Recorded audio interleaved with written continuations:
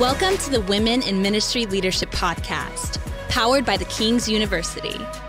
This is a conversation to encourage and validate women on their ministry journeys.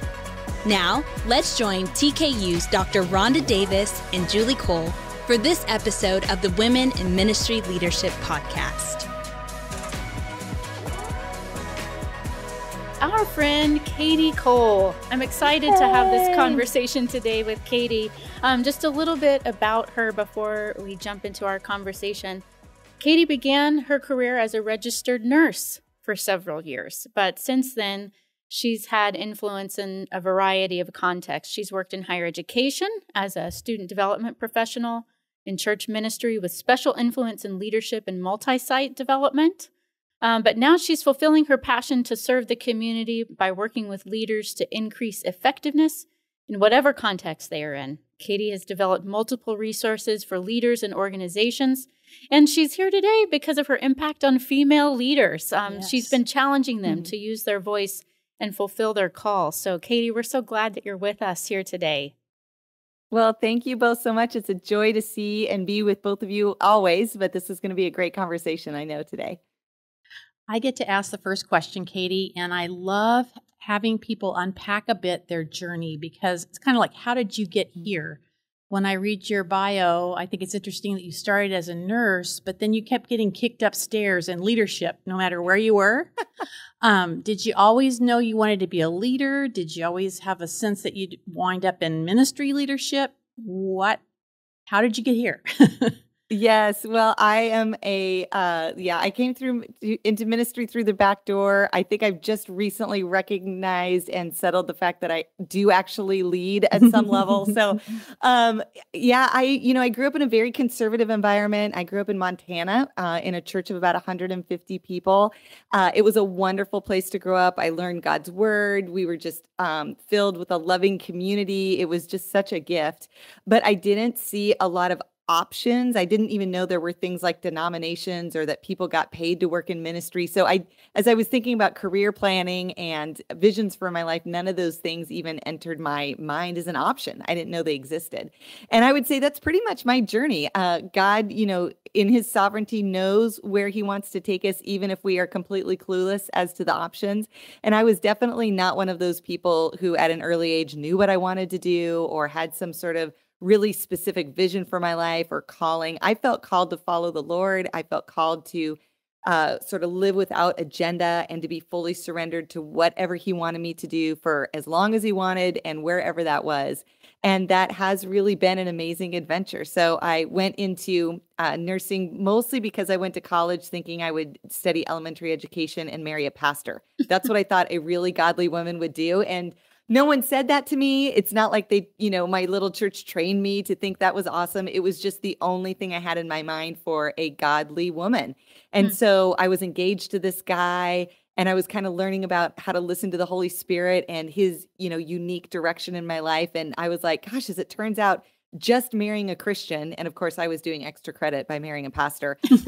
There's a lot of great Christians out there. There's a lot of great pastors. How do you know which one? And as it turned out, the guy I'd chosen really wasn't a good fit for me. And so I broke off my engagement. I changed my major to nursing because I thought if that wasn't the route, then I would be a missionary on the foreign mission field and deliver babies my whole life and never get married and sew my own skirts. And, that would be the thing I would do for God. Also, a great plan for me. Extra credit again. Yes, I'm all about the extra, if you haven't already figured that out. And again, these weren't like plans in my mind. It's amazing how the models we grow up with inform the vision we can imagine ourselves in. Yeah. And so, so I did that, and I was on scholarship through college for nursing school from the Veterans Administration. And when I graduated, I had to work at one of their hospitals for a couple years before I went to the mission field. And so I did a lot of short-term medical mission trips, but landed in South Florida where I got a job. As it turns out, when you grow up in Montana, South Florida is a foreign mission field. No kidding. And so I had serious culture shock. But the 2 years I lived in South Florida, I started being a part of a church that actually encouraged women to lead. It was the kind of church that had music that you weren't embarrassed by. You could bring your friends to church and it wasn't like the last place you'd bring someone exploring their faith. These were all new mindsets for me, and I fell in love with local church. I think partly because I grew up in such a healthy, loving local church, I just didn't have language for it. I didn't realize there were ways to even update that or create context around that. And so when I got the chance to lead and understand how it really works and how the New Testament describes for us ways we can multiply as partners in the body, I think that's really, God knew that's where I landed. And so I was a high level volunteer for several years as I did higher education. I picked up a master's degree at that university. And then when my church was growing rapidly, they recruited me on staff. And for me, I was just always walking through the next door God opened. I just wanted to be faithful where I was. And when God opened a door, I wanted to say yes. And that's what I did. And it is amazing when you do those two things, when you just work really hard in the space you're in to be faithful and you say yes to the doors that open, or you bump a few doors open for yourself. Like, it's amazing where God will take you. And I feel like my story is definitely an example of that. No kidding. How did you know that? Talking about that, your life being this kind of series of yeses, was there ever a time that more than one opportunity came in front of you, more than one door was open, and how did you decide which one to walk through first? Yeah, there have been multiple times, I think, where that's happened. I think for me, those were never career decisions or like probably even maybe not the best thing, but like I never stopped and said, what do I want to do? I probably would encourage my younger self to ask that question more, like, where do I want to live, or who are the people I want to be around? I really just wanted to obey what God was doing. And so I oftentimes went to my faith values. So things like commitment, integrity. So, in fact, when I moved to South Florida, I had gotten a job at one of the new hospitals opening here. It was a long way from home. I got a job in the psych ward, which was not the kind of nursing I thought I would end up doing. As it turns out, as a side note, by the way, though, working in a locked psych unit ends up being really great training for ministry. So when you're working the altar and you can like tell the difference between, does this person need like the prayer team or a shot of Haldol? Like that is very helpful many times. But it's not, I wasn't doing it because I wanted to be in psych, but I loved it. And so I just trusted the Lord knew me better than I knew myself. But even as I was making that decision, I got a second job opportunity for Austin, Texas, which I didn't know it would be such a cool place to live one day because this was a long time ago. But I remember I had already committed to West Palm Beach. And even though this other job was probably more in line with what I imagined myself doing, and it was a job that was opening up sooner so I could kind of pay back my scholarship faster, the Florida job was taking a little while to open the new hospital. I just knew I had already made a commitment and I wanted to be someone who kept their commitments. And so I turned down the Austin job and I waited for the Florida job. And I look back now and gosh, that was a pivotal moment that brought me in. I actually started in the recruiting office because the hospital wasn't open yet. So the nurse recruiter brought me in. I worked in recruiting and training and development for 6 months, which now I look back, I was 21 years old when that happened, but now I work in that space full time. And that early experience, that 6 months of opening a hospital and having my hands on every nursing staff that we hired, that was a pivotal experience for me that God just has continued to multiply over and over in my life. And so I've always just stuck with those faith values, my personal values, the things I felt like Jesus wanted me to live out as a human, as a disciple, as a follower, and then just trusted that would guide me in the steps he wanted me to take. And so far I'm feeling really good about it. That's great. What would you say your favorite thing to do is that has kind of led you along the way? What did you just love to do that kind of guided you?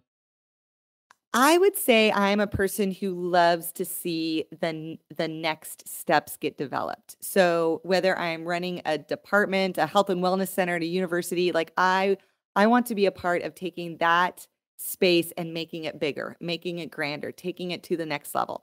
When I do coaching for leaders, I love to do what's called a life plan process where we do this retreat and we kind of discern where God has been leading you and what's next, and then strategize. How are you going to get there? What are the doors that God is already opening? What do you need to bring into your life to see these dreams come true? And so I'm a development person. I'm a forward person. I'm not really like a primary vision caster, but when there is vision, I love to bring that vision to fruition. And for me, knowing who I am, knowing what my gifts are, knowing what I bring to an experience or to a team or to a challenge or to an opportunity, if I show up and bring that has always just served me well and served the people that I'm called to work with. It's always been what's needed at the time. But it is the kind of job that doesn't last forever. I haven't stayed in any one job super long. I stay at places a long time, but my jobs tend to evolve. I tend to move around because when you're someone who's about change and about improvement, there's kind of an end season to that. There's a time to like really grow and move forward, and then there's kind of a time to stay and stabilize. I'm not so good in the stabilizing spaces, so I tend to move on a little bit. Sure reminds me of you, Rhonda. I'll take that. Yeah. I'll take that. Yeah. When did you recognize that about yourself? You know, you were talking about needing to be so secure in who we are and what we bring to the table. I think that's really, really valuable insight for every leader and every female leader for sure, just to know what exactly am I bringing and what am I not bringing. So what was that discovery like for you? Did you have some mishaps along the way? I'm sure it was just smooth sailing for you all the way through. Yeah. But when did you discover that, and how did you show up in that? Well, I think most of my life has been a process of elimination of what isn't what, I should not be doing.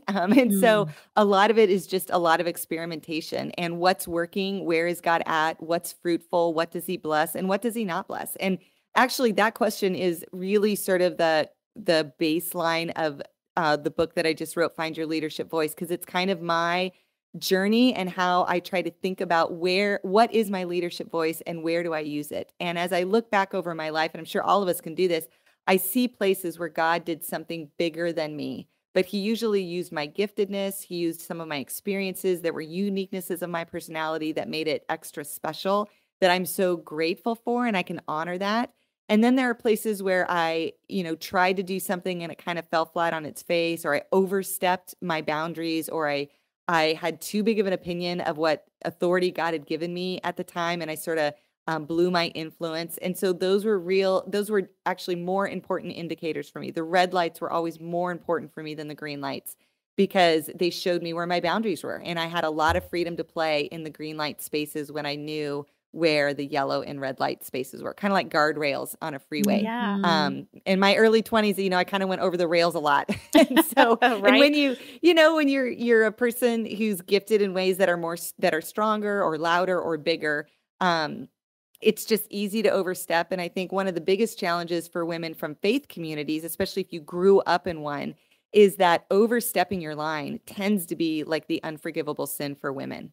And understepping, underselling, shrinking back, questioning yourself tends to be celebrated. And the two Bible leaders that I love to talk about this with is the difference between Esther and Miriam. So Esther is someone who struggled with a sticky floor, who kind of questioned herself, that when the moment came to lead, she sort of shrunk back and wanted someone else to do the job. And I think in a lot of our cultures, we think that's honoring about Esther. I would say that being too passive and shying away from opportunity is very similar to what we see in Miriam. Miriam was a big, bold leader. She, basically negotiated with Pharaoh's daughter to save her little brother and get her mother paid at the same time. She led the Israelites in worship after they went through the Red Sea, right? But then she overstepped her bounds. She started criticizing Moses. She started thinking she could do a better job. And by the way, he wasn't doing that great of a job. She was not that wrong. But it was her attitude, and it wasn't what God called her to do. She was doing more than what God called her to do. That isn't any worse or any better than what Esther did. Both were sort of off base from walking in the Spirit and knowing who they were and what they were called to, and stepping in faith and having self-control within that step of faith to be right where God planted them. And so for those of us with bigger gifts, I think it's important to remember Miriam's story and how God restored her to leadership. And for those of us who have moments where we shrink back, and we all have both moments, by the way, it's important to remember how Esther was open to Mordecai resetting her perspective on what God was doing and the things that he saw in her that she couldn't see in herself, and not fight input from other people, but believe them and take steps of faith. And so, that process of understepping, overstepping is how we learn what we're called to do. And the goal is to do more and more in that godly center will of leadership assertiveness, where we're speaking truth and honoring those around us. That's where we find our sweet spot. I love that. We kind of discovered your Developing Female Leaders book and you during COVID. And so we had cute little talks on Zoom. And you were stuck at home and we were stuck at home, but now things are taking off again and you're flying places and you're talking about the red light, green light. How do you find balance for your life? You don't just work, you have a family. How do you negotiate balance in your life with so many opportunities? Yeah, I think one of the things for me is just to remember that God cares about all my callings. He wants me to be a great mom. He wants me to take care of my body. He wants me to get a good night's sleep. He wants me to have friends and community. He wants me to visit my parents. And he wants me to thrive in ministry. And he wants me to have a career. And he wants me to have enough money. And he wants me to be able to take advantage of opportunities. Like he wants all of that for me. And part of what I've learned about myself, I get into trouble when I get a little too focused on one of my callings. And I try to find all of those things in just my work or just my family or just in my boundaries or just in my Sabbath. And I like to check things off the list. I want like simple, easy to implement solutions. And I know I'm in trouble when I start demanding more from a calling than what it's supposed to be. It means I'm shrinking. I've got a scarcity mindset. I'm cutting things out that God is calling me to. So for me, part of it is good boundaries. And then part of it is also being open enough to allow God to meet a need in me in the way he chooses to meet it. And balancing all of those things is part of how I walk in the Spirit. And I trust that if my son is going through a tough time, which he's had a few hard times in middle school and COVID, and, kids go through tough times. Yeah. And so my calling as a mom really matters to me. And so those are the conferences I say no to because I need to be more at home. But then there are seasons where he's doing great. And those are the conferences I say yes to and I get on a plane. And that's part of how I know if it's a red light or not is the season I'm in and what my callings are demanding of me. Mm-hmm. That's really good. And must come from a secure place. I mean, you can't be really insecure and feel confident in what you're saying yes to and no to. You kind of have had to come to this place of security in God and security in what he says about you and how he's identified you. How have you cultivated that over time? Or what has that looked like for you, that forming of your soul alongside of the incredible skill and gifts that you have? I know that the inside of you is matching the outside. So how has that happened for you? Well, I think one of the best gifts for me, at least of being a female leader in a conservative church experience, is that I spent most of my life pursuing Christ-likeness, not pursuing leadership. And I did way more Bible studies on identity than I ever did on leadership or influencing others or anything like that, especially in my growing up years. And so when, I secured a lot of those things before I had opportunities to lead. And I'm so grateful for that because I never worry about losing leadership. I really don't need it to know who I am. And I see a lot of leaders who are put into leadership early in their life not know how to separate their performance from their identity in Christ. And I'm not even the person to ask about that because that has just really not been my journey. My biggest steps were was saying yes when I thought I would be displeasing people for leading. It wasn't longing for leadership or finding my identity in it and having it be taken away. And so I think that security, I would say I have had to navigate it as a parent. I take motherhood really seriously. And I ended up with only one child, which is way fewer than I thought I would have. So I have a lot riding on this one kid. Even the way I'm phrasing it, you can tell this is an issue for me. But, I've had to kind of play, I've had to play war games with myself that says, gosh, Lord, if you were to ever take Ethan away from me before I go to heaven, like, what will that mean for me? Like even talking about it can shake me internally more than it should. And that's when I know I've got something I'm holding on to that I'm finding my purpose or identity in that isn't an overflow of my wholeness in Christ. It's something I long for. It's something I'm holding on to. He's about to go to college here in the next couple months. So the last probably 2 or 3 years, I have been like methodically working myself through every book on being an empty nester, of launching your kid well, every character I can find in the Bible who had to lay down their kid. I'm like, oh my gosh, I have got to get this solidified, because if I don't, I'm going to be horrible for him. He's going to end up like not wanting me around, but I'm going to miss the opportunity of like enjoying a job well done, because I'm going to be focused on what I'm missing instead of on the fruit of my work. And I think a lot of times we do the exact same thing in leadership or in ministry or in jobs, is that especially if we've longed for it for a long time and we feel like we have a lot riding on it, we put pressure on a calling that really isn't supposed to be there. We're supposed to be able to, sit back at the end of the day, take a deep breath, and just feel amazingly satisfied at a job well done, regardless of how it went, regardless of what went wrong or they did or didn't meet our expectations or the work did or didn't do good. We can know we did everything we were supposed to do with the Lord that day, and we can feel satisfied on a job well done. And when we don't feel that, we've got something else tied to it. That's really good insight, and being able to rest in that and enjoy the fruitfulness, as people that want to improve and grow. Sometimes I forget to stop and pause and this was good. This was good. Yeah, it's supposed to be fun. Right. We're supposed to be able to enjoy that, right? Instead of just moving all the time. Sometimes it just takes a minute. I would say the number one difference I see between the male leaders and female leaders I coach is that piece right there. And I really wouldn't have known it if I didn't have guy clients, but they tend to feel so proud of themselves, of what they've done in ministry. And then I coach these women who have done circles around these guys, and they feel like they are never quite enough. And I just feel like that is the biggest shame and lie in the kingdom for female leaders right now, is that these incredible leaders, this incredible kingdom work, these amazing sacrifices, all this blood, sweat, and tears, and they look at it and they go, "Ugh, I wish that could have been better." Instead of, "Oh my gosh, Lord, look at what you did, and I got to be a part of it."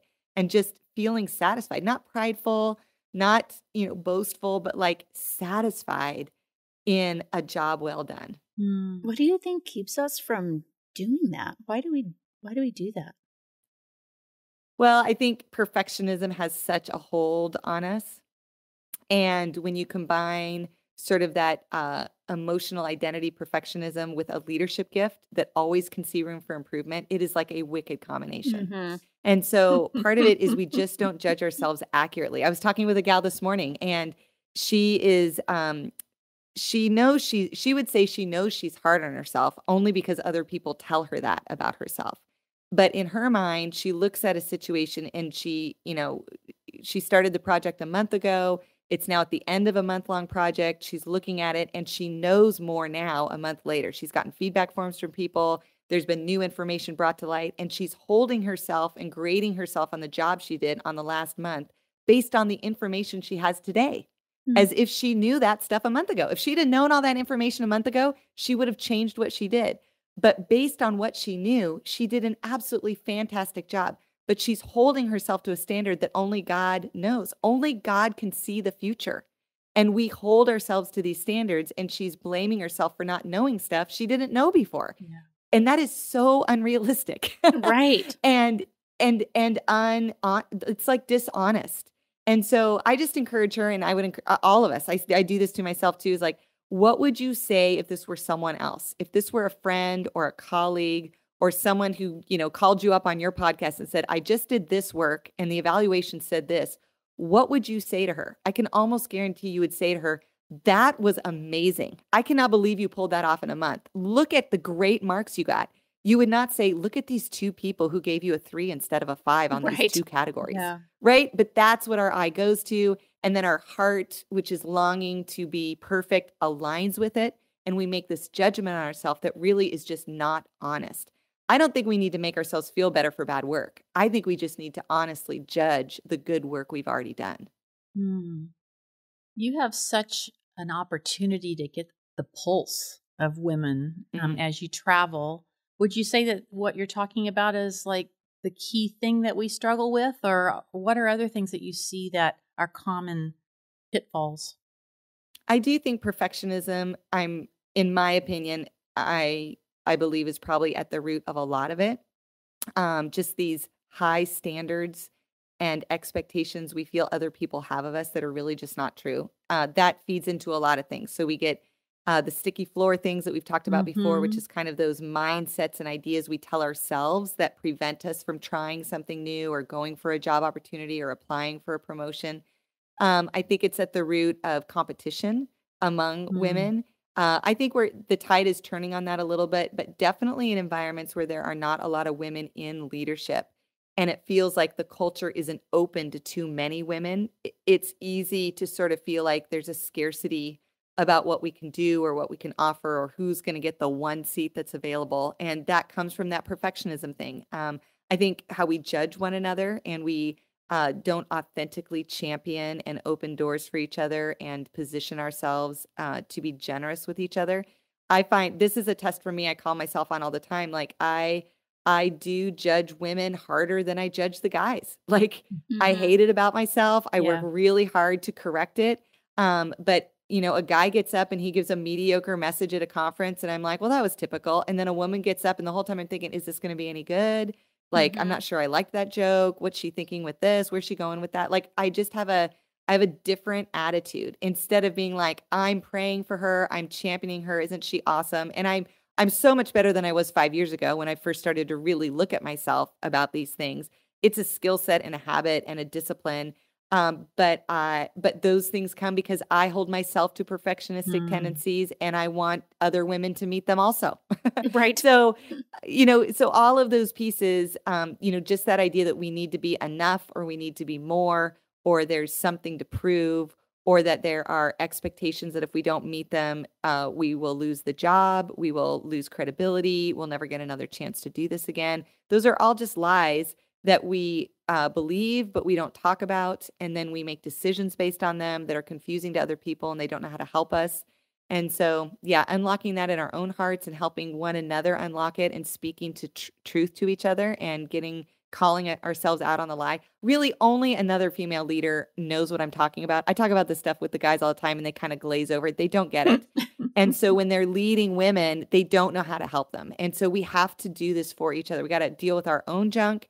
And then we got to lovingly be advocates for the other women we know and help them see what they can't see for themselves. Like be the Mordecais that bring God's perspective and showing women how we see how God has positioned them for these moments, right? For such a time as this. It's hard to see that for yourself when you've been conditioned to shrink back. We need to help each other see those moments. I love that. That's something we talk about a lot. Julie and I are often talking with each other and our students about how we can champion one another. Yeah. There's enough to go around. And there's enough. Yes. And so there is always enough people to lead and serve and love in the kingdom. There will always be more than enough. Right. So I love it when I'm trying to do the same thing and pay more attention to those moments that I can champion someone else. Yep. And I find that I feel better about myself when I do that. It's a little bit easier for me to see things rightly. Well, just a couple more things we wanted you to share. Can you tell us about your current project? What are you working on? What's happening with you right now? Sure. I've got 2 projects. One that's developed the Find Your Leadership Voice book. I'm working on some retreats about helping women sort of find their leadership voice. And we have a dashboard process that we kind of align with your organizational authority, your personal authority, your spiritual authority. I find that it's just very confusing for women to know, what should I do? What should I not do? When do I use my voice? When do I not? So that's been really fun to experiment with that. And I'm working on a new book project around female leaders of the Bible. It's really going to be a leadership lesson book, but using all female leaders and trying to help women see themselves in Scripture and their leadership gifts, but also hopefully, I really like to write books about women for men. And so hopefully it will be an opportunity for the guys to have some messages or some ways at looking at female leaders in the Bible with actual leadership lessons and not just, she was, a mom or a prostitute or didn't really matter. Like those were kind of how I grew up. I felt like the 2 choices was mom, prostitute, or we gloss over you. Right. So, but a lot true. of it is, we read in Scripture the paradigm we come with. And I do it with other parts of the Bible. Like I can see women really easily, but I don't recognize like other nationalities or other ages or things that are different than me. And so I just want to try to help raise the level of leadership conversation around some of the great women leaders in Scripture. Well, your resources are such a gift to the church, such a gift to those of us who are finding our way in this leadership landscape. But the last thing that I just wanted to ask is just something fun, and tell us what have you been reading lately, or what have you been into lately that's been inspiring to you? Yeah, well, other than empty nest books and sending your kid to college, I've read a lot of those. I think I'm going to need to borrow some of those in the coming months.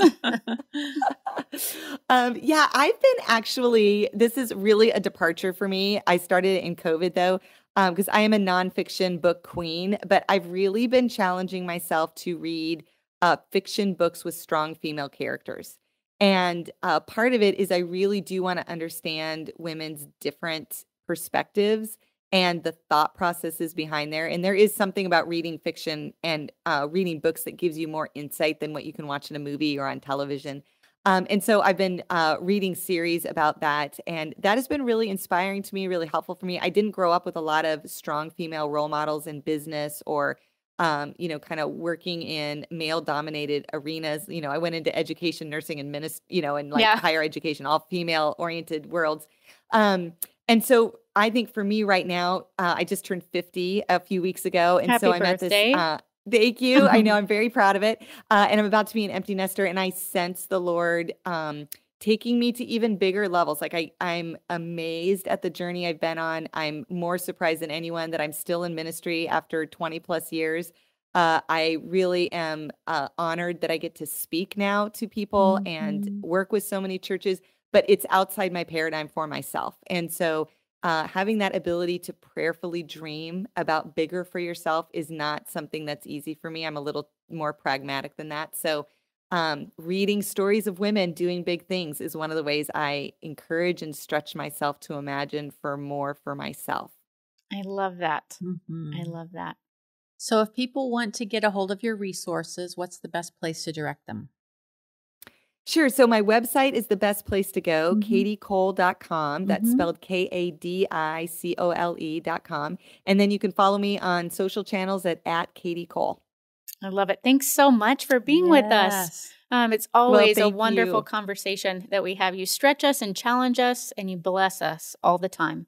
So we thank you for what you're doing. I adore both of you. So thank you for what you're doing in the kingdom. It's so important, and I'm cheering for you guys also. Absolutely. Thank you so Absolutely. much. And thanks for joining us. And if you liked what you heard, we encourage you to click the subscribe button, and we'll see you next time.